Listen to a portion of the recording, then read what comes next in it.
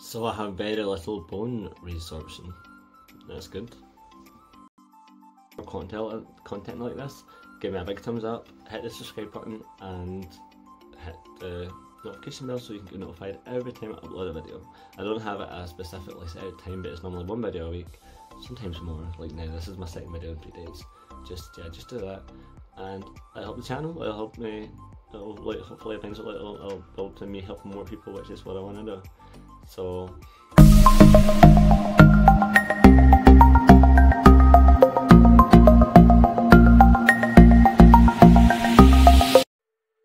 What is bone resorption, I hear you ask? Well, bone resorption is how much bone you lose when you get your teeth took out. So your gums shrink, and that's caused by bone resorption. So I just came back from a dental clinic. They basically just wanted to make sure that everything was okay inside my mouth after getting all those teeth removed, which it is. So that's good to know, obviously. Like the healing's gone fine, the dentures fine. He even said I might not need to get another set of dentures. I could look at the possibility of getting a hard reline instead. So if that happens, obviously it would save a lot of money. But I have my review next month anyway, so I can see about, I can talk to my dentist about a reline or keeping my dentures or getting a new set of dentures or whatever I feel comfortable with. Obviously it just depends on money as well, because a new set of dentures is going to be another £90, and then another £90 and then another £80, so it's like £170 for another set. So yeah, so there's that. Yeah, as you can see today I am not in where I normally am. This is actually my bedroom, so Jamie's away for a nap on the couch on the sofa, so while he's sleeping on the sofa I will be doing my video here. Something else I wanted to talk about, I've made a new email address just for this channel, so if you ever have anything you want to ask me, you can write to that email address and obviously ask away, and I'll answer questions in my next video or whenever I used to ask questions. The address for my new email address is denturejames@gmail.com. I will leave a link in the description, and I will put something on the screen about here right now so that you can see it basically. So yeah, there's that. What else I wanted to talk about was denture pain and what to do when you have denture pain. Like, a lot of people when they first get dentures get sore spots, so that's basically just the dentures don't fit properly. Well, they fit properly, but they're a bit like too firm, I guess, to like they rub against your gums, so your gums get sore and then they get sore spots, and then your dentures become really uncomfortable. Now, most people's top denture doesn't cause them this problem, but a bottom denture does. The bottom denture is, I'm pretty sure online, if you look at literally almost every problem with a denture that anyone has, it's always their bottom denture. Don't know why, like I don't know why. I mean, you can obviously Google it, but I literally don't have a clue why that is. But for me, I had to get my bottom denture, I had to get like bits of the acrylic shaven off, because I had to take my dentures back twice to get them readjusted. I had really bad sore spots, so you can do that. Another thing is, don't sleep on them. Well, it's up to you if you want to sleep on them, but in my experience, when I slept with my denture in, I used to wake up with gum pain. Not anymore, but it's been a few months. It's been like 2 months now since I've had my denture, so I don't have that problem.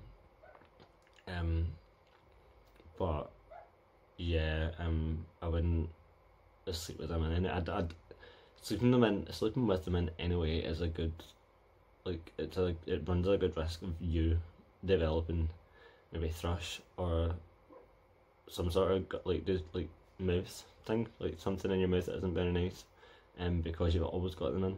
It's best to just take them out and clean them at night time and leave them out, and then put them back in the morning. And as well, it gives your gums a rest. So especially when you first get your set of dentures, your dentist might tell you to keep your denture in for the first night. They don't always, but they might. So you do that, and then once after that, you should take them out every night, clean them, keep them in a glass with water or in like a denture tub. I've got a little, I call it my denture bath. I don't know if that's what it's called, but I call it my denture bath, and it's just a little tub that fills with water, cold water.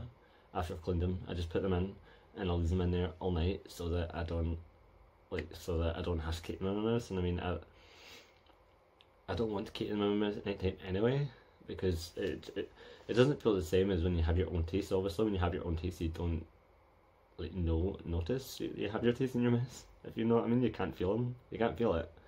But when you have your denture in your mouth, then you can feel your denture all the time. I mean, I seen a post on Facebook the other day, and it was in one of the denture support groups that I'm in, and in it they were saying, what do you find more uncomfortable, having a denture in or having a denture out your mouth? And my response was, and I think quite a few people agreed, it was, they both feel uncomfortable but not in the same ways. Like when you have your denture in, it's uncomfortable because you can feel it and you always know it's there, so you're always thinking about it. But then when you take it out, depending on how many teeth you've had removed, for me anyway, my mouth just feels empty when I don't have my denture in. So it doesn't feel weird, it just feels wrong not having the teeth in my mouth. But when I go to sleep, I feel more comfortable not having them in my mouth. I mean, it's just you don't feel them in your mouth when you're going to sleep, and I think it makes it easier to go to sleep. You can say like you're used to having them in your mouth, so you won't really notice them in your mouth, but I don't think you would ever not notice them in your mouth, because you can naturally always feel that there's something in your mouth. So obviously it's up to you what you do though. But denture pain, like if you have any pain whatsoever, and if you do have any problems in any sore spots, just go to your dentist and keep going. Just keep going to your dentist until they fix it. Oh, by the way, this in my hand is my vape pen. I stopped smoking almost 2 years ago, and I've had a vape pen like this one ever since I stopped. And it's literally, I've not had a cigarette since I stopped, so that's 3 years, almost 3 years coming up, and I've stopped with the help of this. It's not something I've ever said before, is a vape. So yeah, a vape.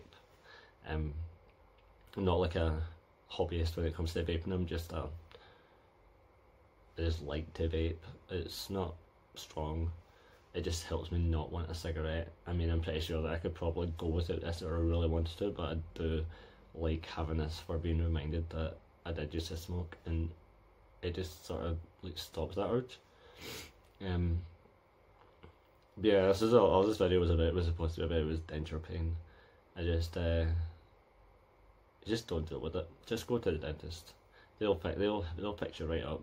I mean, if you stay in the UK, normally if you have anything related to denture pain, your dentist will try and fix it for free. Even repairs, like if you break your denture, you get it. They'll fix it for free in the UK as well. So the only thing you have to pay for again is a new set of dentures. So if they can't repair it, you have to pay for a new set. But it's okay. It's not too much money. Like in the grand scheme of things, it's worth it.